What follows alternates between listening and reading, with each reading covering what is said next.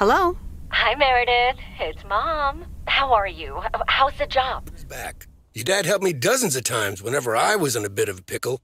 Well, I hope I can fill his shoes. He hardly ever missed a day. I'm sure you'll do great. You know what? While we're en route, why don't we deliver some mail in our beautiful little lake town? And show me the ropes? Sure. All right then, get ready to roll. Hi, Mom. I'm doing great. It's so relaxing to be outside and drive around.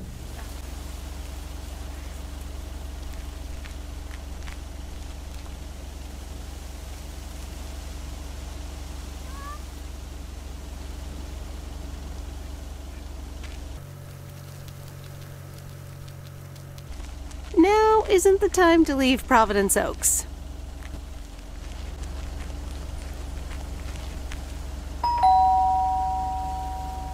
Nope, no answer.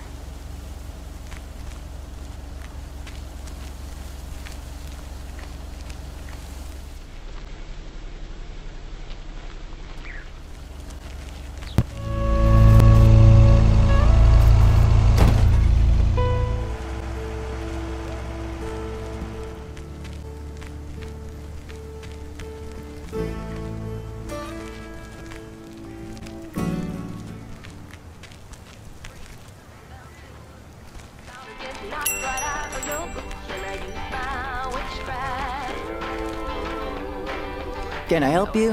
Hello, here's today's mail. New in town. Your face looks familiar. Well, I grew up here and then left for college 22 years ago. 22 years ago, back when they called me Nancy Sinatra instead of Nancy Reagan. So now you're back, huh? I know what it's like. Actually, this is only temporary. That's what I said too, a long time ago.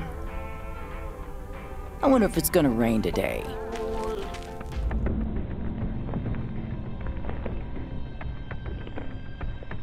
The autumn leaves are playing, puts a smile upon my face. They leave their branches one by one and whirl around there.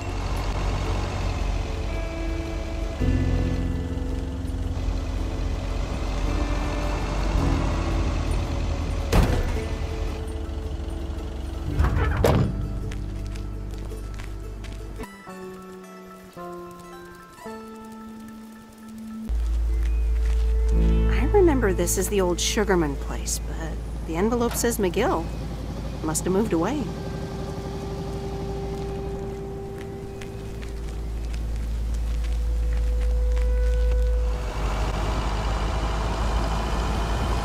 Ah, the mighty Ambrose River.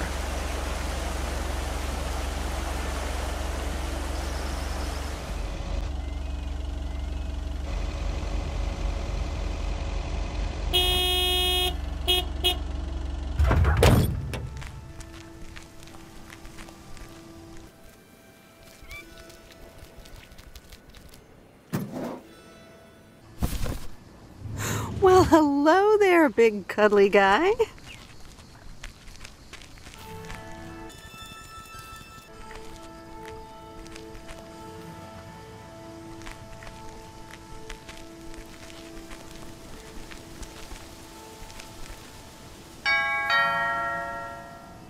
Oh, look, Genevieve! A new mailman! Hello there! What's your name, then? Well, I'm not a mailman exactly. I'm Meredith Weiss. Heavens, I meant no offense. It's just that mailwoman doesn't sound right, does it, Genevieve? Why, of course! You're Emily's girl, aren't you? This is Meryl Weiss, Genevieve. She used to live in town years and years ago. It's Meredith. Wouldn't want the cat to get it wrong. Oh, pardon me then. You do remember me, don't you? Of course. You're the cat lady. And you've got more cats than ever. Yes, I do like cats. Is that such a crime?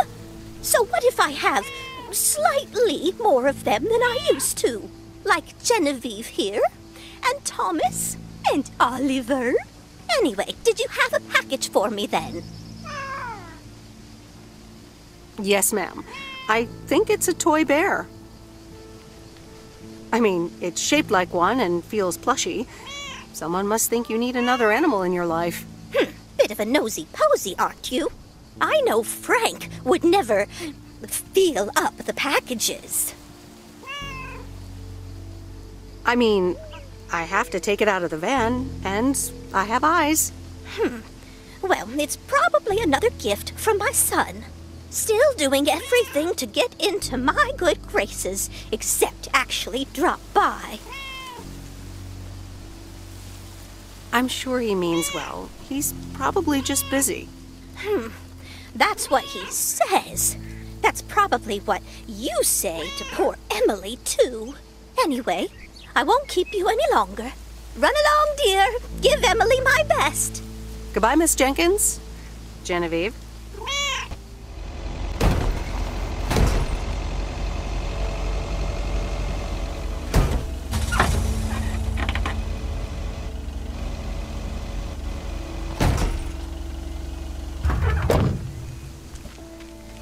Here's your mail.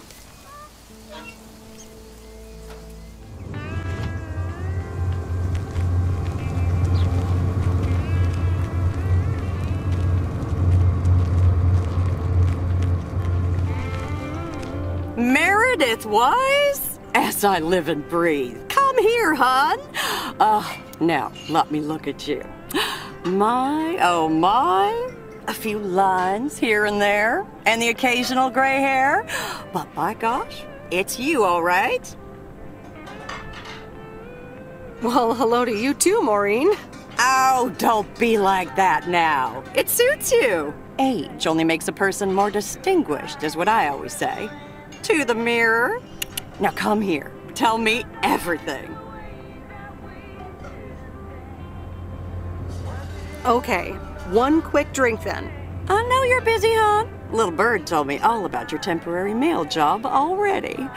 News goes around pretty quickly around here. So, coffee? Something stronger? I warn you, I will not take no for an answer.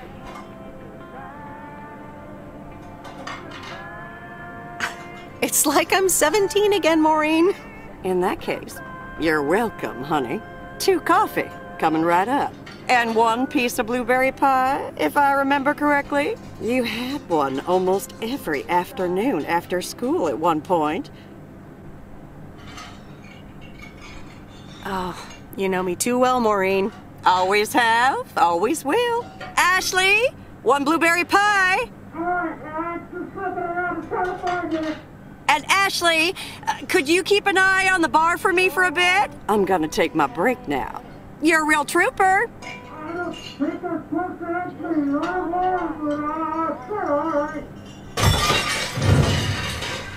Ashley? Oh, sweet Mary, what are you doing? Is everything okay, hon?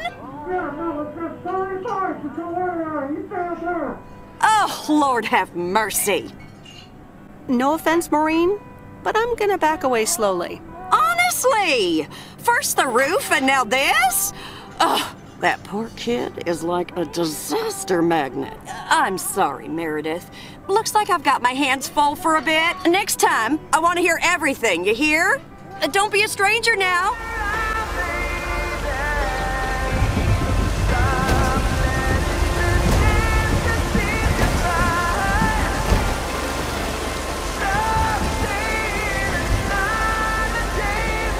Oh, right, Bear Creek, near the old lumber yard.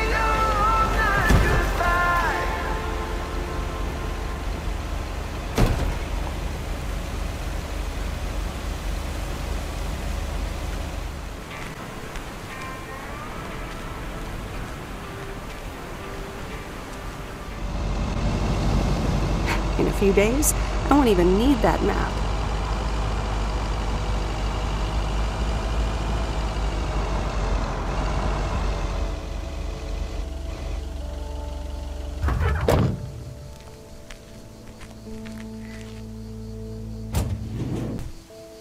on earth did these folks order?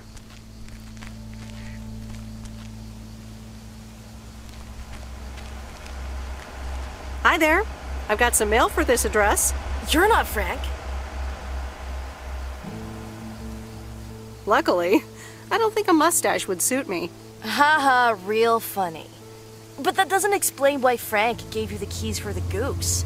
The goose? Yes, your white and wobbly van, duh. I'm Lori, I'm Providence Oath's mechanic. And I'm the one who keeps the goose running. Aren't you a little young to be a mechanic? My father has been teaching me since the day I was born. There is no one better in PO than me. And I have to get back to work now. But I suppose you may drive the goose. On one condition. If there's ever anything wrong with it, you bring it back to me, yes? Well, I don't have much of a choice, do I? Nope. Did Frank tell you about the radio? No. It currently only receives the local station. Plus, sometimes it cuts out altogether. If that happens, just give it a big old bang on the dashboard and that should fix it right up. I'm working on it, I promise. Thanks, I guess. You're welcome, I guess.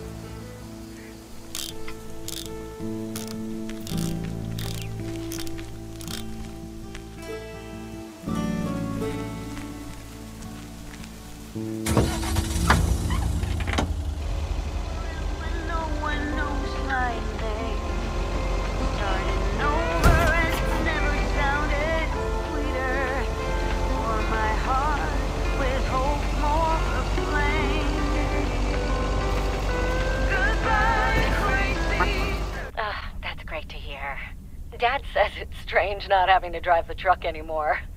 Must be strange for you as well. How are you doing? I'm doing great. I'm reading lots of books in the sun. I also went on a beach walk, and I saw baby turtles hatch. Oh, I'm almost out of coins. I'm calling from a bar, and Dad's ordering a margarita again. Talk soon. The Countess and the Carpenter? Really, Mom? Oh, well, let's give it a read. The Countess and the Carpenter. Chapter 1. A more disastrous entry to her new home was scarcely imaginable for Cecilia Schultenbrow. The left wheel of her carriage collapsed, right as she entered through the gates of the magnificent Raubenstaben estate. She tumbled upside down, hurt her head, and worse, her hat was ruined. Suddenly, she heard the deep, strong voice of a young man. "Are you all right, madam?"